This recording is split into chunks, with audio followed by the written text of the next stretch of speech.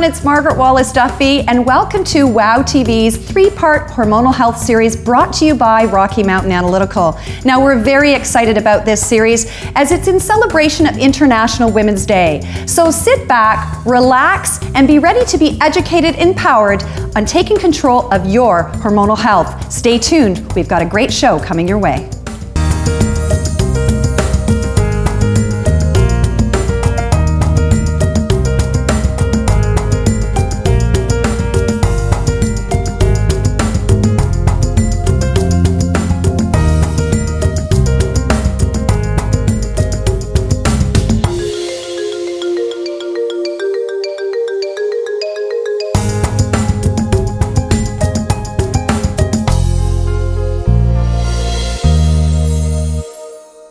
When I really think about it, my story isn't really that different from most of my patients that I see every day. And that really, in a nutshell, is that life did catch up with me. And I didn't see it coming, and I certainly wasn't prepared. I'm certainly of the personality that I go at 100 miles an hour and juggle a bunch of balls at the same time and make it look easy. And that worked for me very well and served me very well. It's what got me into medical school, it got me through medical school, the crazy hours of residency training, all of that started to catch up with me. And some of those balls started to drop. And the first one that I probably noticed but excused away was the fatigue. And not feeling so refreshed when I woke up in the morning, having an afternoon low. That was certainly not what I was used to. That was not my typical pattern or my energy levels. But again, I excused that away. I just figured, well, of course I was going to be tired. Why wouldn't I be? Up all night at work and not sleeping so great when I wasn't at work and raising two kids in addition to doing everything else. And so really sort of put it aside and didn't think too much about it. The next ball that I saw drop were my moods. And for me, that manifested with an irritability, a crankiness, particularly with the kids, come flying out of my mouth before I even had a chance to get a hold of it. That was not me, and certainly wasn't comfortable with that. I put up with that for a couple of years and not really piecing anything together. But it was when my memory or my foggy thinking started to kick in. That's when I started to wonder what more was going on. Really with that, I turned to conventional medicine, which is what I know, what I was trained to do, and couldn't come up with any explanation for what was going on. Getting to a point really more of desperation than anything, I had to open up my heart and my mind to other possibilities.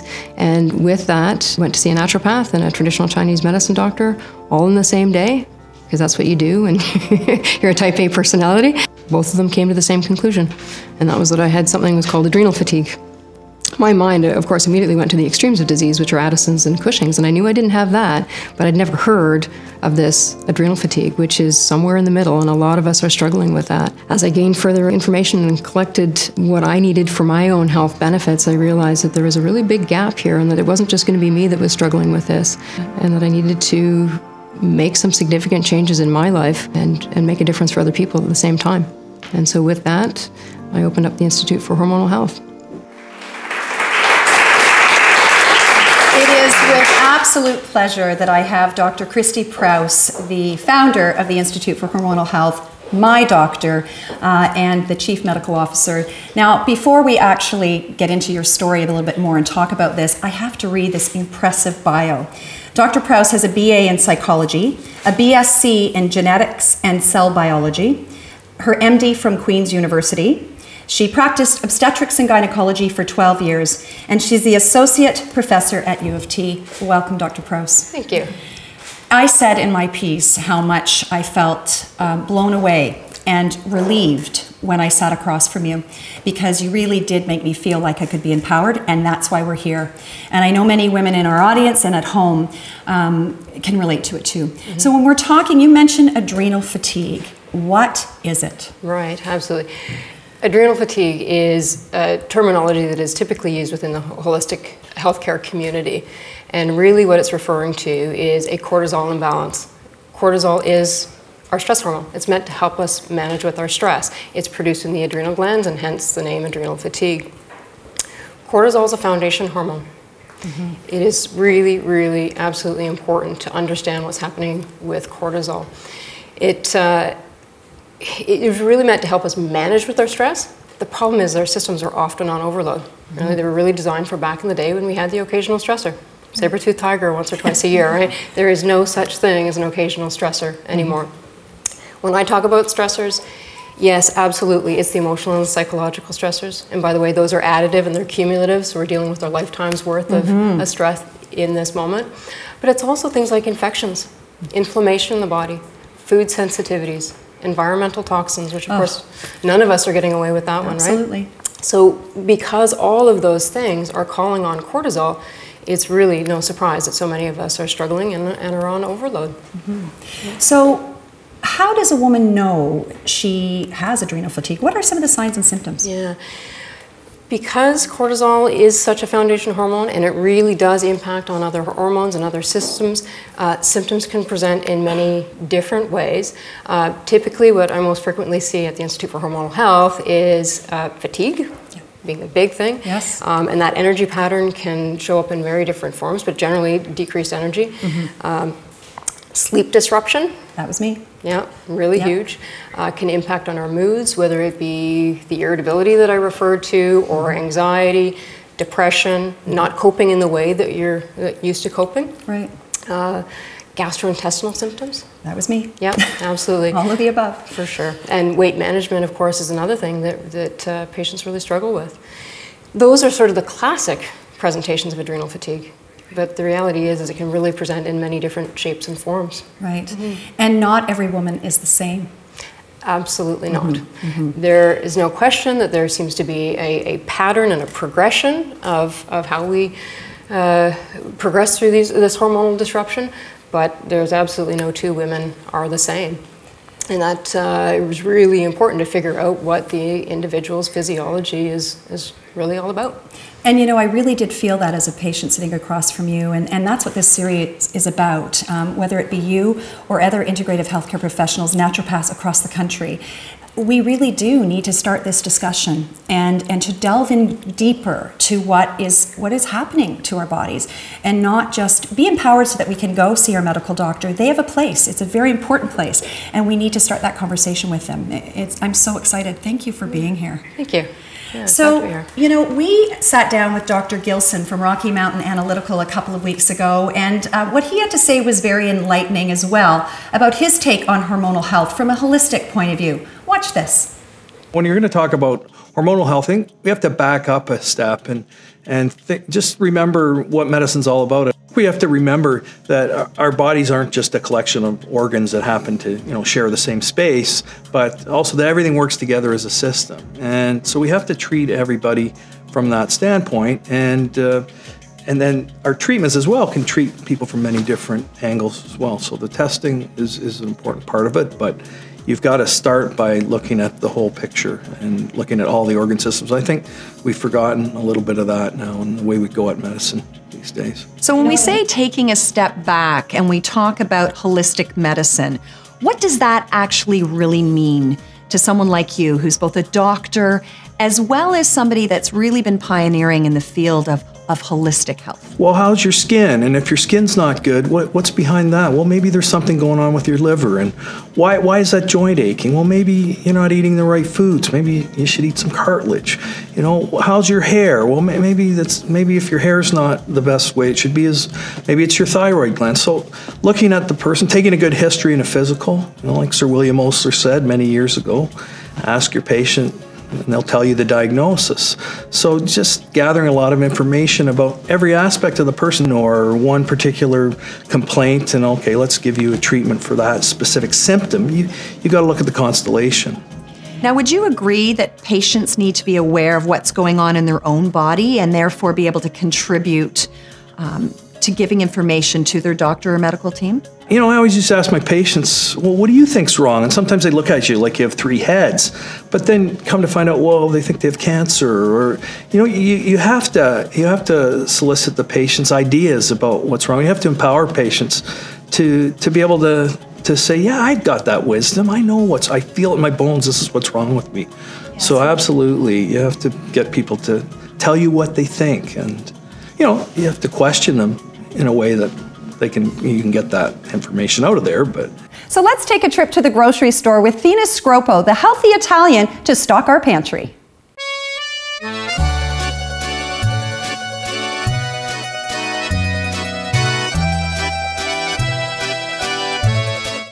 Hi, I'm Fina Scropo. I'm the author of the Healthy Italian Cookbook, and today we're at Lady York shopping for some great pantry items to help our hormonal health. Now, some of the great things that you can find in a pantry, of course, are healthy carbohydrates. Now, we need carbohydrates because, of course, they help us fuel our body. Of course, we want to choose smart carbs, not wrong carbs. Wrong carbs, obviously, like refined flours, white bread, white pastas, will spike our blood sugar levels, increase the insulin in our body, and insulin will help us, or not help us, store fat where we don't want it to be stored. So let's shop for some healthy carbohydrates. Of course, we've got things like some quinoa. We've got some healthy grains like oats and oat bran, as well as some brown rice. I love fado, which is sort of like it's an emmer wheat, and it's great. Oh, here we are. It's an emmer wheat that I use in stews and in pastas and in salads. And one of my favorites that doesn't get enough attention is barley. And the reason why I love barley is because it actually is one of the grains that has one of the lowest GIs. So it's low on the glycemic index, and what that means is that it's the carbohydrate that gets slowly absorbed into the body so that we sustain our blood sugars, they're stable, and it doesn't sort of spike our blood levels, so we're not craving food those odd times when our blood sugars are going up and down. Now, one of the things I love about oats is that they are so versatile, and I use them in a really unique way.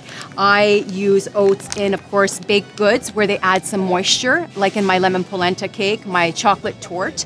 And as well, I use them, believe it or not, to replace breadcrumbs in my Sunday meatballs and in my meatloaf. They add an enormous amount of moisture and flavor without the dryness of, say, adding breadcrumbs. So as you can see, there's a lot of great carbohydrates that we can access from the pantry. So don't miss this aisle when you're shopping the next time. Thank you, Dr. Gilson and the Healthy Italian. So we're back here with Dr. Prowse, and now that we've talked a little bit about adrenal fatigue and what it is, there's a huge fallout from having this. Can we speak a little bit to that, and where do we begin? Yeah, well, it's why I kept referring to cortisol as a foundation hormone, really, because if you don't get that particular hormone figured out and straightened out, you're going to have a great deal of challenge balancing the other hormones. As a foundation hormone, some of the other hormones that it impacts and other systems that it impacts are things like the thyroid gland. You've got cortisol issue, you've got to look at your thyroid gland. If you've got thyroid issues, you definitely have to look at cortisol. The two are very intimately tied together. One of the other things that starts to be impacted is estrogen and progesterone, which of course are hormones that we typically associate with the perimenopausal time frame or the menopausal time frame. If you've got an issue with cortisol, it's only going to undermine any imbalance that already exists in those areas. Cortisol also can impact on the gastrointestinal tract, right? Yeah. You can fly under the radar for a very long time and not know that you've got issues with maldigestion, malabsorption, dysbiosis in the gut, which is an imbalance between the good and the bad bacteria, before even manifesting with obvious gastrointestinal tract symptoms. In fact, by the time you manifest with obvious GI symptoms, the system's already gone right off the rails. That tends to be a cortisol issue, right? It is creating that malabsorption, maldigestion. It is creating what is called a leaky gut syndrome, or to conventional medicine, intestinal hyperpermeability, which sets you up for food sensitivities, which again calls on cortisol. And so it's important to understand what people's food sensitivities are as well. When the gastrointestinal tract isn't functioning optimally, one of the food complexes that our body's going to have the greatest difficulty breaking down and absorbing are the amino acids. And our amino acids are the building blocks for our proteins. Proteins make many, many things in our body, right? And so if fundamentally we're short on our amino acids, we're going to have difficulties making any of the proteins. Where we typically see that present is with mood disruption. Right. And sleep disturbances. Yes. Yeah, absolutely. And muscle development. Okay, so when a woman walks into your clinic or across the country into their healthcare professional's office, knowing all of this, where do you start in terms of diagnosis? Yeah, first of all, as Dr. Gilson referred to in his segment, it is absolutely essential that you get a very detailed history and physical examination, what is actually going on with the patient. And that is a really very helpful guide in directing your attention as to where you need to investigate. And doing that early, I think it's so important to have a baseline. You just said something that really resonated with me, and that is we can really push along without it manifesting for a very long time. But the key is it is manifesting. Absolutely. And therefore having that baseline for your doctor to have so that when things do come up, you've got something to compare it to. It's very important. Absolutely. Yeah. So with diagnostic testing, which we are going to go to a clip shortly about, you know, there are different ways to test. Can you speak very briefly to that? Oh, there are many ways to look at hormones. There's no question about that. There are definitely some testing methods that are better than others depending on the particular hormone that you're looking at. So you can use saliva, you can use urine, you can use hair samples, you can use blood, right? So there are definitely different ways that it can be looked at. When we're talking about cortisol, really there are two main ways that I typically look at it, and that's not only in saliva but also in urine. And that's not typical. That's not necessarily something that a conventional medical doctor, although you are one, yes, but that doesn't practice integrative medicine, would not necessarily do. They often women are coming into your office and they've had blood tests, correct? Yes, if cortisol is being considered as a possibility in the first place, which often doesn't happen, and that's simply because in conventional medicine we recognize the extremes of disease. There is this middle ground that is causing problems. There is a physiologic consequence of cortisol imbalance that is impacting us. Yes, you can check cortisol in blood work. There are always pluses and minuses to every test that you do, and that's a classic example where you can get perhaps better information using saliva or cortisol. Great, thank you. Well, we're going to be back to talk about treatment. But right now, we're going to throw to a clip so that you can have a look at the testing process that you might go through if you were to see a practitioner like Dr. Prowse. My name is Stephanie. I'm the patient care coordinator here. So what I do is I get you organized with any testing that Dr. Prowse has recommended for you today. Okay? So we're going to start off with the saliva test that she has recommended for you.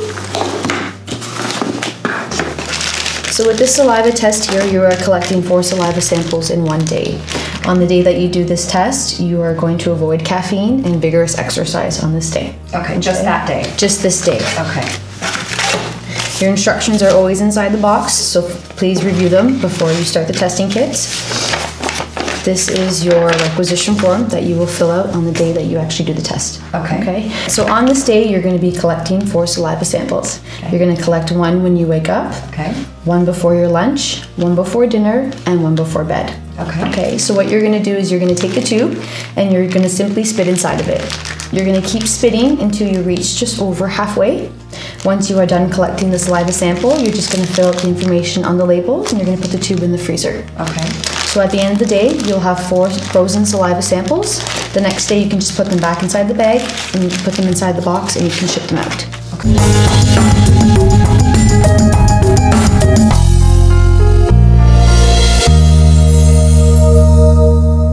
Dr. Victoria here today to talk a little bit about something I think that we've all experienced at one time or another. Low energy, feeling burnt out. Now the good thing is that we're usually able to bounce back pretty quickly after a little bit of rest and relaxation.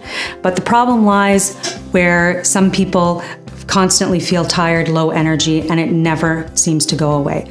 This is something that many practitioners term adrenal fatigue. And what adrenal fatigue can be is a list of symptoms like low energy, feeling lightheaded or dizziness, maybe even an overuse or abuse of stimulants like caffeine, so coffee, energy drinks, colas, just to keep your energy levels up. So what can we do about this? Well, definitely if you're feeling any of these symptoms, you want to be checked out and assessed by a licensed and registered healthcare practitioner, be it a naturopathic doctor or even your medical doctor, and especially a medical doctor that's trained in integrative healthcare, because they will be able to approach this adrenal fatigue picture in a natural way. We look at different lab testings to make sure that you've ruled out any other underlying issues like thyroid concerns or nutritional deficiencies. We can look at things such as cortisol levels, which can help us address and see if there is any impairment in adrenal function. So treatment can include dietary changes, definitely looking at what you're putting into your body that can be stressing the adrenal glands, looking at cutting down on some of that stimulant use, so decreasing the caffeine intake, because that does, over a long period of time, actually stress the adrenal glands even more. From a supplement or herbal approach, we look at a variety of different herbs that are known as adaptogens. They actually do help strengthen the body's actual natural resistance to chronic stress and do allow the adrenals to function optimally again. So these can include anything from licorice root, rhodiola, ashwagandha, and something that's more commonly or well known like ginseng. So just making sure that you do see a qualified healthcare practitioner that knows how to use the right supplements for you. Welcome back here in studio. I'm so excited to be sitting beside one of our treasured Wallace for Wellness practitioners, Amy Hayes, who's a registered dietitian. Welcome, Amy. Thank you so much for having me. We're thrilled to have you. But of course, we also have another member here, Paul Wright, our social media guru in our hub. What's happening out there in social media world? Well, hello, ladies. It's great to be here, and we're just thrilled with the response we've been receiving on social media through Facebook and Twitter. Now, remember to join the conversation and join our social community using the hashtag WowTVHealth. Now, one of the questions that just came in not too long ago was from Sarah. Can a nutritional cleansing affect our hormones? You're a great person to answer that question. Amy, take it away. Well, and you know what, I think, Margaret, it all comes back to your liver. And so I think it's first important to understand just what the liver does. It completes over 500 jobs in our body. It's quite the multitasker. Anything from regulating cholesterol levels, digesting our food, cleaning our blood, and regulating our hormones. Right. So anything we can do to love our liver, including eating the right nutrients, is going to help our hormonal health. And it is Healthy Liver Month, so this is really timely. Absolutely. And when it comes to, very briefly, just a few items that in terms of nutrients to help cleanse, what would you suggest? You know, we all know that vegetables are good for us, right? But ones that contain sulfur, such as cabbage, broccoli, cauliflower, onions, garlic, great for the liver. Fantastic. You know, it's just the tip of the iceberg. We could spend days, but thank you for joining us. It's really wonderful to have you. Thank you for having me. Now we're going to actually head out and talk about the physical impact that can play in stress. We're going to see Michelle talking a little bit about fitness. You know, when we think about stress, stress is like the fight-flight response. So it's beneficial if someone is holding a gun to your head. Then the body needs to respond appropriately in order to be able to react. When we're under huge amounts of stress, what happens is the body releases adrenaline, and alongside of that, cortisol. Cortisol then pumps sugar into the bloodstream, and of course it gives us the ability to then fight or flight. Now, in the days when we needed to escape from predators, or if we're, you know, in that situation where someone's holding a gun to our head, then obviously that's important and it's relevant. But what's happening is that our lives these days are stressful all the time. So if it's a temporary release of cortisol and adrenaline into the system, then that's okay. But a prolonged releasing of these chemicals into the body creates havoc, where we start to see a breakdown in the natural biochemistry of the body. So it can impact our hormones, it can impact our mental health, it can strip us of our joy, it can strip us of our mental functioning and ability to cope with everyday things. So stress is something that is hugely critical in overall health and learning how to manage more effectively. Well, a great quote that comes to mind is by the philosopher William James, and William James said that our greatest weapon against stress is the ability to choose one thought over another. And when we think about stress, it's really about our internal interpretation or perception of what is happening that really turns an event into a stressor or not. So the first thing that we want to be able to do is learn mastery over our thoughts. Is what we're thinking about turning something into a stressful situation, or is it turning it into a situation where we feel empowered by what's happening, where we feel like we have the power to shift and change the circumstances? So the first one is managing our thinking. We need to first become aware of what we're thinking. Most people aren't aware of that constant noise and activity. When we become aware of those thoughts, then we're in a position to choose what thoughts we want to have. it's also important that we identify what the stress triggers are in our life. So what are the things that when they occur cause us to have the type of thinking that throws us into a negative kind of downward emotional spiral to the point where we feel like life is out of control. And when we can create that relationship, then that not only empowers us to have a different internal representation or response to the trigger, but also allows us to maybe make decisions about those stressful triggers themselves. Do we need to continue to participate in that trigger? Can we remove it somehow? Or do we really need to just accept and adapt to that trigger?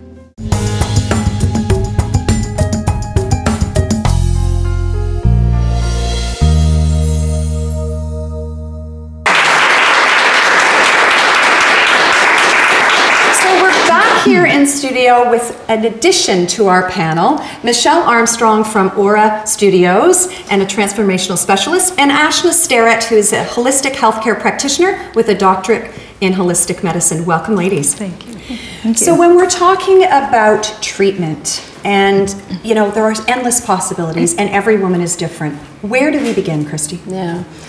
The way that I like to think about it is really the leaky bucket phenomena. And as the leaky bucket, we have holes in our bucket, and we need to plug those at the same time as we're filling up so that we can fill up faster. When I talk about that leaky bucket, it's the stuff that we referred to earlier. It's the emotional and psychological stressors. It's the infections, it's the inflammation in the body, food sensitivities, environmental toxins. But really, on so many levels, it really is about the mind, body, spirit connection. So whereas my focus tends to be a lot on the body, there are others that have their area of expertise as well. And that's why we put this panel together. So when we're talking about other areas of expertise, Michelle, when you're talking about the mind connection and when we're talking about stress, we saw in your clip the impact that our thoughts can have. Can you just expand on that a little bit? Yeah, I mean, I think, you know, we're all becoming more and more aware about how powerful the mind-body connection is. And when women are going through the hormonal challenges that they're often feeling very helpless and do not realize the power that they have to affect their own treatment and healing.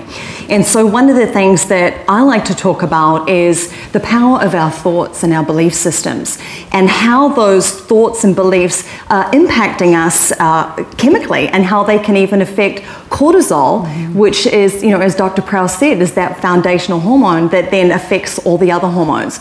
So I think when we can realize that we have a part in our own healing by shifting the way that we think, it raises our hope and it raises our ability to heal much more quickly. Thank you, and so eloquently said. Thank you. Now, Ashna, you play in a very important role at the Institute for Hormonal Health. What exactly do you do to help patients?